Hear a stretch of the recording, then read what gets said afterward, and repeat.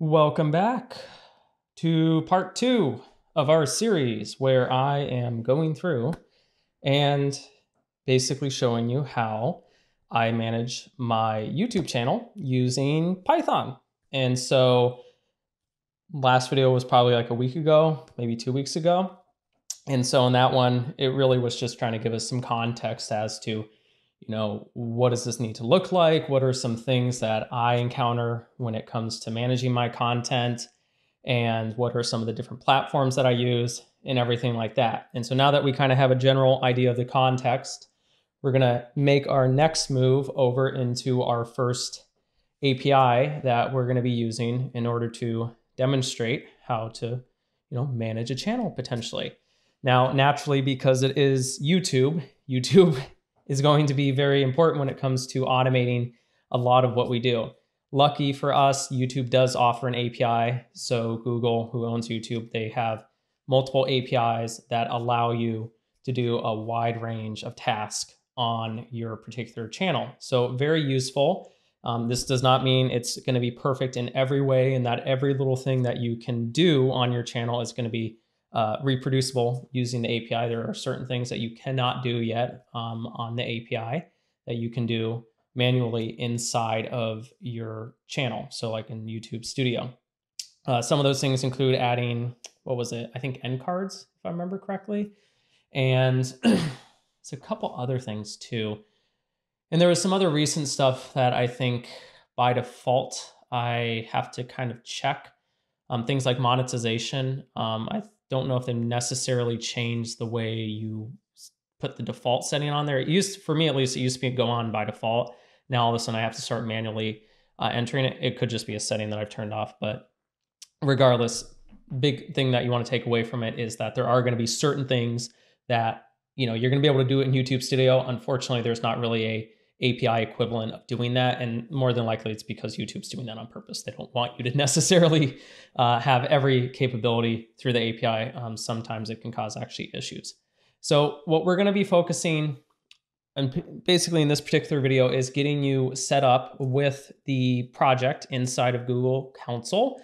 And then we are going to start the process of building a client. So the client will interact with the YouTube API. Now, technically, you don't need to use this. You don't technically have to build this client from scratch. Actually, YouTube does offer one for you.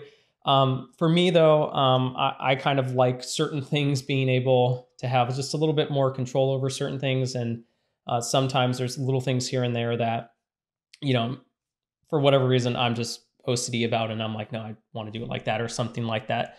The big thing that's going to be really important is our authentication. That was really the only reason I even started going down this client path, was because the authentication process, you do have to, there's a couple of little tricks that you can do where you can save the state and then you can use that every time you log on. And so that way you don't have to constantly go to the redirect URL, authorize it to run your script. That becomes very tedious very quickly. And then additionally, just making things a little bit more apparent and then having certain things that are just easier to do. So for example, being able to grab all the playlists that belong to a particular channel. I kind of built in that functionality, so that wasn't necessarily there, but that's very useful. And then also things like, just saving the data. So I'm very big about saving that data and that way I can use it later. So I've kind of built in functionality that will automatically do that for you. So again, there were some things that I kind of wanted to extend beyond just the regular client to kind of make it more customizable towards actually managing my channel. So that's why you might see me do little things a little bit differently. You might be saying, why are you going down this path if there's clearly, a client out there? That's just kind of a personal preference. I mean, there's nothing saying you can't use it, but I mean, I will make this code available. So, if you want to use it, by all means, go right ahead. All right, so first things first, we do need to go into Google Cloud Council. All right, so you can go into Google or whoever you want to go to do your wonderful search. Just type in Google Cloud Council. And then usually the first result right here should be the one that you want to use. So you just click that. And if this is the first time you've ever logged in here, you will need to sign in. You might even need to create an account, but usually Google makes that very easy. So it's a pretty straightforward process. I'll do my best to kind of have some links down below just in case people get lost. But for the most part, I think creating your account should be pretty straightforward. Now, creating the project and everything, that's a little bit different. From here, when you do log in, this is going to be your dashboard. So this is basically where you just get a high-level overview of things like how many APIs you've used, and then quick access to things like billing, error reporting, just the overall status of the platform. Just, again, high-level overview, and then kind of a quick access to different points that you might need to go. Now, from here, I'm going to assume that you don't have a project, right? So if you have a project, by all means, go and use it. However, if you do not have a project, you're going to need to create a new project. You can think of your project as kind of like an application, if you want to think of it like that. And what you're going to be doing is you're saying, hey, this application needs to use certain API services from Google, because we all know Google has many APIs. I mean, there's Google Maps, there's just a whole ton of different APIs that you technically can access from Google. And the way you access that is you specify a project, and then with that project, you can then access those particular API services. The reason you have to create a project is naturally a lot of these APIs, some of them are free or some of them have a free tier. And so this is Google's way of tracking what APIs you're using, and then also things like, hey, how many API calls have you made today? Because, for example, the YouTube API, you cannot just make calls all day long. There is actually a level, once you reach it, you have to wait until it resets. And so basically, I think it's like 10,000. It's weird. They have like a resource point way of measuring it.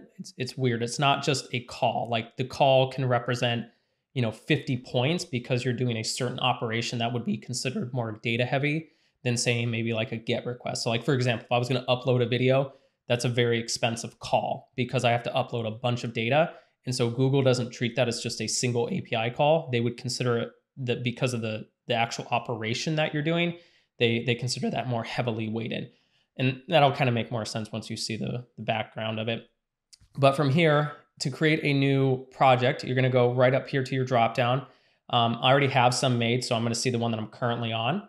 But if I click it, you're going to see that these are all the projects that I have currently available. So I have this one that I was practicing for the tutorial, and then this is my main one that I currently use to manage my channel. Now from here, you're going to want to do a new project. And then with that new project, you need to make sure you give it a name. Try to give it something meaningful, or else it's kind of pointless. It's going to be really hard to identify it. And then you also want to make sure that you understand you actually have a quota for the number of projects that you can access. Now, this is where things can kind of get a little bit odd. So I haven't technically tried this. I don't know if it would work. You might, if you were just say, for example, running into the API threshold, you might be able to create a new project and you could just swap out API keys. Not going to tell you to do it, but try it out, see what happens. So let's give our project a name. We'll call this Channel Management. Okay. And so nothing crazy. They're just letting you know, once you do create your project ID, you can't change it later. So just keep that in mind. Once you got to stick it, once you decide what you're going to do. So you're going to create a new project. It does take a little bit. There's a lot of back-end stuff that they're going to be doing. It's not super long, but you just, you have to wait a little bit. Okay, perfect. So it looks like it was created. So I can click it. And then you'll notice up here that now my dropdown has changed. So now I'm on my channel management, which is where I want to be. And then from here, you now need to basically specify what type of services do you plan to use with this project. Now, from here, you can technically see it down here. I find that it's a little bit easier to navigate to certain places from here. So if you click the little hamburger menu icon, you can access different, important aspects of it from here. Now, what you're concerned with is the API and services. And then you're going to go down to dashboard. And then from here, this is again a high level overview. So this is not any API specifically, but you can see down below, these are all the APIs that you currently, I believe these are ones you actually have access to right from the get-go. However, these are not all the APIs that are currently available. So if you want to see all the APIs that you have access to, you want to go up to the top. So right around here of API services, and then do enable APIs and services. And then you're at the API library. And so this is where you can see all of Google's APIs. And this is where I was saying before, there's just a ton. So for example, if you look at public APIs, there's 282. There are a tremendous amount of APIs, and they do a wide range of things, all the way from text recognition to speech recognition to mapping. I mean, it's just insane how many APIs that Google has available. It really is. However, we are concerned with YouTube. And so if you scroll down a little bit, you will see a group here. If you don't see it, you can also see it from the side menu, and you'll notice YouTube right here. Now, YouTube does offer different APIs. Some are analytics. So this is more for analytics data. So if you actually have a channel that you want to pull analytics data, this is way so you can do it. They have a reporting API, which is basically a way where you can schedule reporting things ranging from a whole different things, but it's basically kind of integrated naturally with the analytics, because if you're reporting, more than likely you're reporting on your analytics, right? And then there's the data API. The data API is where you can pull and modify, delete, and do all sorts of operations with the actual data that exists with a particular YouTube channel. Now, the thing is, you have to have access to that YouTube channel. So naturally, you couldn't go to my channel, for example, and start trying to delete my data. It's not going to let you. I have to give you permission to do that naturally. That's a good thing, right? So with the data API, you can pull data. So say, for example, I have publicly available data. There's nothing stopping you from pulling my data, but I have to make that data publicly available. So things like tags, technically you can pull my tags, you can pull titles, you can pull descriptions. I don't know if you can pull I think you can pull comments. But for example, you can't go to my video and say, hey, I want to go and edit Alex's description. I don't like it, right? You can't do that. I have to give you permission. You have to have write permission basically to my channel. So you want the YouTube data API. So you just click that, and then it's going to take you to your next page. And then there's a couple different options. There's a try this API, and then there's enable. Try this will just take you to a new link where you can do the API Explorer. And so this is where it will actually take you to the documentation for the data API. And it's basically just going high level over the different resources that are available. So comments, comment threads, members, playlists, playlist items, lots of good stuff, right? However, we want to enable this API because technically right now it's not enabled. So you just click enable. And it's working. So really sad story today. Well, actually, I'm kind of embarrassed. I don't know why I'm sharing this. I got a new screen protector for my iPhone. I put it on upside down.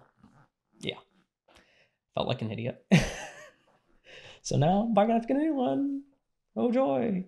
All right, so it looks like the API has now been enabled, so that's awesome. Let's go through and start creating some credentials. So there's different kinds of credentials that you're gonna be needing. One is an API key. So this is gonna be one that you're gonna be sending along with your request. And then we're gonna also need to create client secrets. And so this will be important when it comes to getting things like access and refresh tokens. And additionally, that's very important where it comes to actually modifying your content. So for example, if you do not have this content, guess what? You can't use it. So what we're gonna do is I'm gonna create the credentials, and then I'll show you how to put them in your config file. And then once the video is done, I will be deleting them, because naturally, if you have these credentials, you could potentially use them, right? All fun. So if you notice right here, there is a create credentials. So you just want to click that. And then from here, it's just going to ask you a few different questions. And you just want to say what API you're using. I'm saying I'm going to need data API. And then it's going to say, where will you be calling the API from?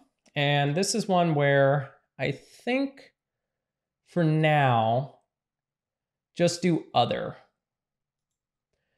This is one where don't do web. It's actually going to change a little bit on how you would make a request.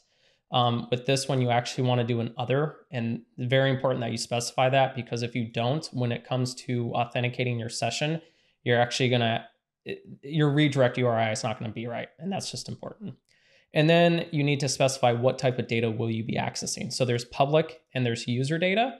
So because I'm assuming that you're going to want to manage your own channel, you're going to have to specify user data. Now, like I mentioned before, there's some data where technically it's public data. So things like comments, things like the video description, So you can grab that data, but you can't edit that data, right? So you can't just go in there and start grabbing it. And then like user specific data, like you can't grab my account info, right? They're not going to let you do that. So here I'm going to say I want my user data. And then here it's just going to say, oh, do you want to set up a consent screen? And just say, for right now, just say no. And then you need to give your OAuth 2.0 client ID a name. So just call it channel OAuth client. I mean, you can name it whatever you want. Nobody cares. Not. And then, actually, no, I think you do have to do the API consent screen. I can't remember.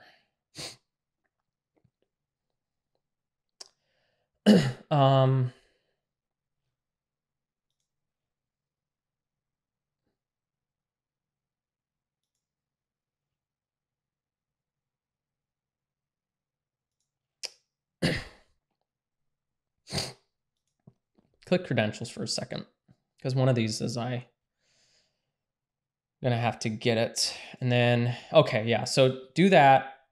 So click credentials, and then from here, you're gonna go up to create credentials, and you're gonna create two different ones. One is an API key, and so this is gonna be the API key that is associated with your account. Naturally, what they're gonna ask you to do is to restrict your key.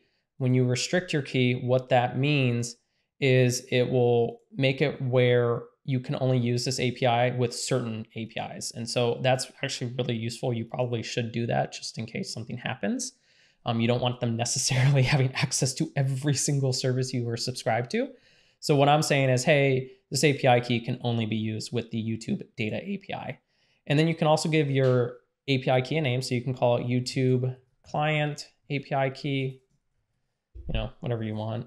And then you can also regenerate your key. So if at any point it did get compromised or something like that, you can always regenerate a new one.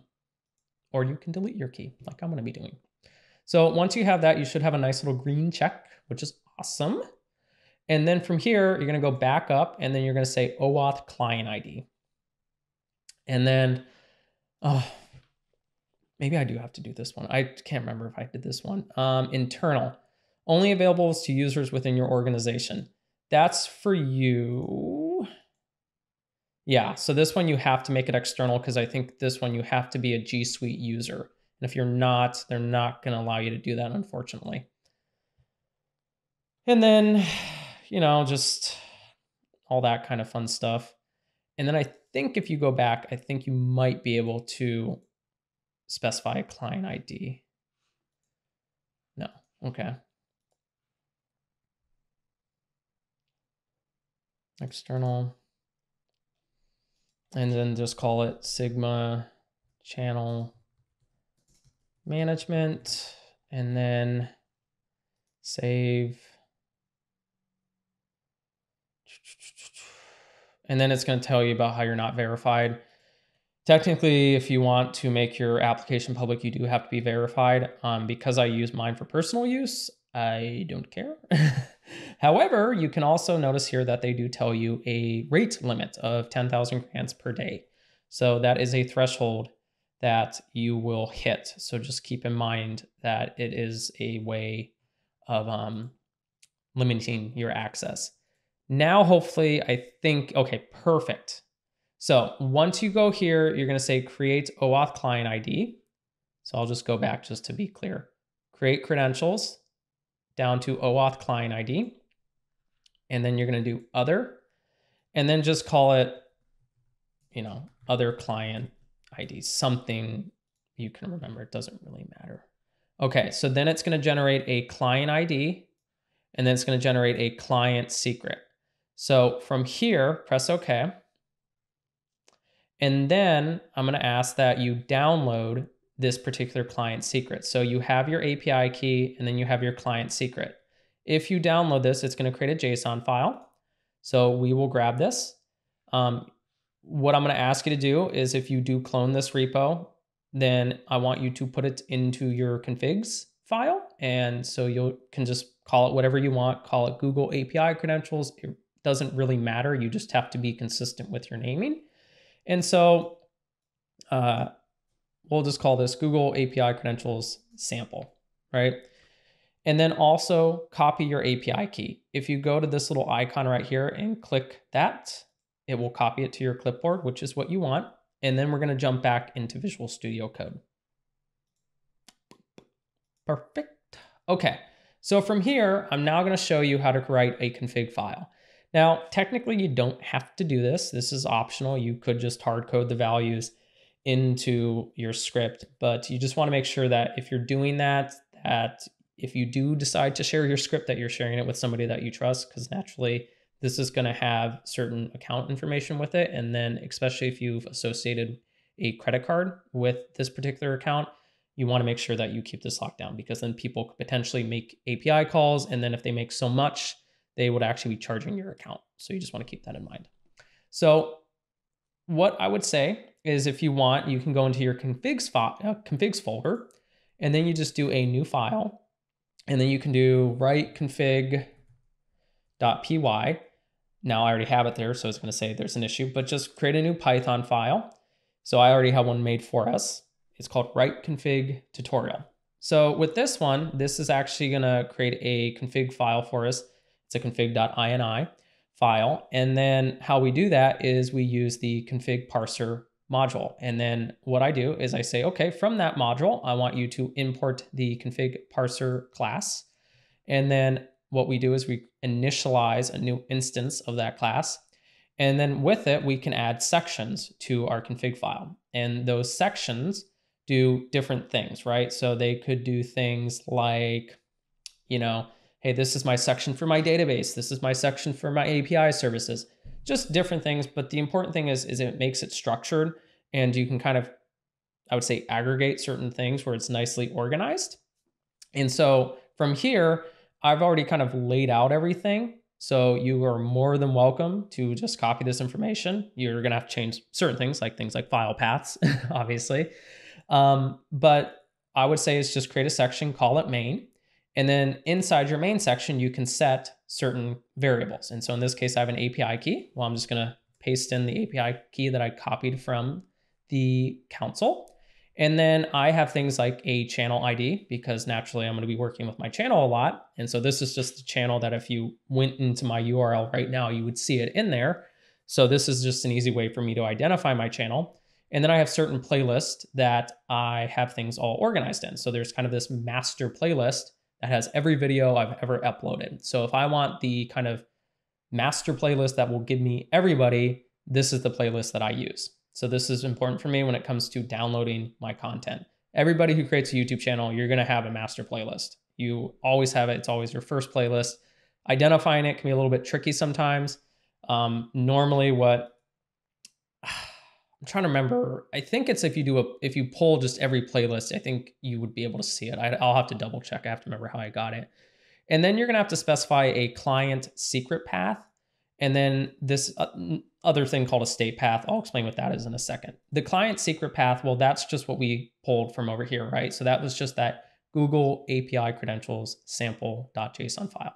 So actually, if you open this up, and I like to format it, you'll notice right here that it's pretty straightforward. They have a client ID, they have a project ID, they have an auth URI, token URI, and just some other information. So this is auto-generated by Google, but we'll find that we can use this, basically your credentials file, to authenticate a session. So this is important when it comes to authenticating the session, so that way you can edit and modify data that belongs to your channel. So it's very important that you have this file. Again, you want to make sure that you keep this secure, because it does have important information. So like I'm saying is, I have it here, but I'm also planning to delete it after the video. But naturally you would want to keep it, secret. Okay, so you want to have another variable called client secret path, and it's going to point to that JSON file. Now I need to change mine a little bit because I still have the old one. I'm going to do sample. Okay. And then from here, there's going to be something called a state path. The state path is basically kind of similar to what I've done in previous series. So like interactive brokers, TD Ameritrade, and those different APIs, what I did is I created a session state file. So this is a way where if your access token expires, there's now an easy way for it to automatically refresh. So this way it saves that information there. And then what it will do is it will use the information in that file to then go and re-authenticate your session. So it's very useful sometimes. Again, there can be sensitive information inside of it. So you just want to make sure that you keep it in a secure spot. Now, in this one, by default, you're not going to have one the first time you use this library.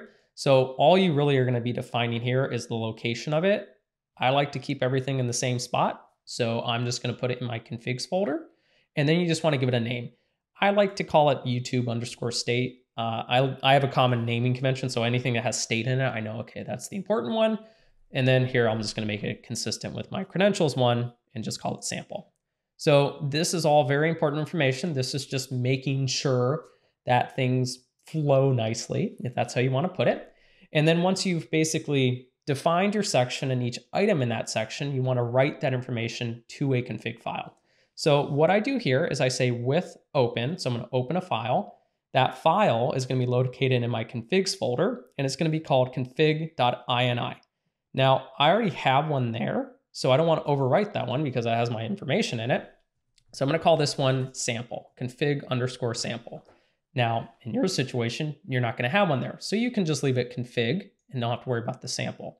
And then I do my mode as write plus. So write plus basically means if the file doesn't exist, well, create it and then write to it. If it does exist, great, overwrite it. And then I specify my alias, and then I'm going to say config.write file. So I'm saying take my config parser, call the write method, pass through my file object. So if I run this, perfect. I'm now going to have my config_sample file. If I go into it, you'll notice I have all my information that I need, and it's nicely organized. So now that we've done that, we have our config file, we have all the important stuff to now start creating a session. So I'm going to cut off the video here. And the next video, what we're going to start doing is we're going to start coding our client object. And with our client object, we're going to handle kind of the important, but not necessarily the exciting stuff, the authentication aspect of it from the get-go. And we're going to see about different libraries that we're going to have installed. So that way we can make sure everything works. So thank you again for watching this video. If you have any questions, by all means, ask away. Otherwise, we will see you in the next video.